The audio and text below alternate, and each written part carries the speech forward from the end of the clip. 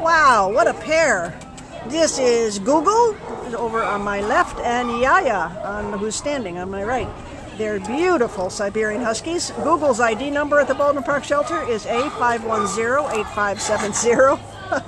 Well, there's one who's really unfriendly, and that's Google. And Yaya's ID number is A5108556. They are both about 2 years old. They came in as owner surrender on September 7th, which was yesterday. They're victims of a divorce. I guess the people couldn't decide who got who, so they both get lost.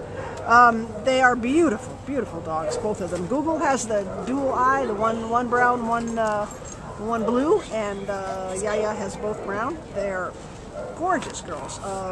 Google's a little bit smaller at 46 pounds. Yaya's about 58. Jana, tell us about Google. Okay, so Google is very submissive, very sweet. She likes to get on her back for belly rubs very quickly. She's very, as you can see, they're very attached to each other. I don't know what's going on. Their ears had some flea strikes, so yeah, it doesn't seem like they've had the best care, and so they really kind of latch onto each other for comfort.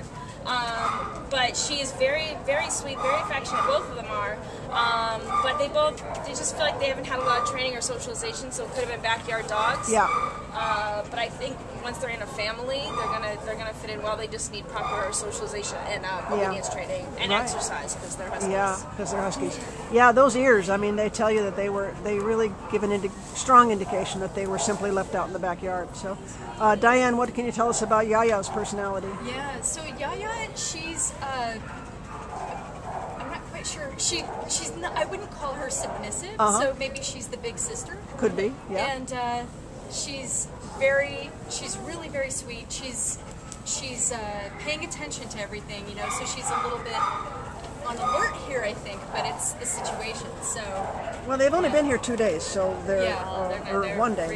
They're really. Yeah. Considering that, they're doing quite well, and maybe because they have each other. Are they kenneled together? They are kenneled together, so obviously, so that's a great comfort. It would be great to have them adopted out together, but if they're adopted separately, the main purpose is to get them out, and if they are separate, then they'll learn to kind of be strong on their own. Exactly, exactly. You know, I hate owner surrenders always, but maybe these girls will be better off somewhere else. I mean, they really should be part of a family, sitting in your living room with you, watching TV, and going on walks and hikes, and it's just not fair to chain them up in the backyard and expect them to, be healthy, socially acceptable dogs. They just haven't been socialized at all there, but they're so sweet. They're darling. The longer they're out, I'm really falling in love with their little personalities because they are so gentle. They don't know what to do. No. But they're very connected. They're not aloof like huskies can be sometimes. They are, aren't they? It's interesting. They just seem like family dogs, don't they? Like they'd be great with a family. They're so nice. Well, if you got room in your home and your heart for 2 of them, this would be fabulous. They would sure like it. Huh? Yeah.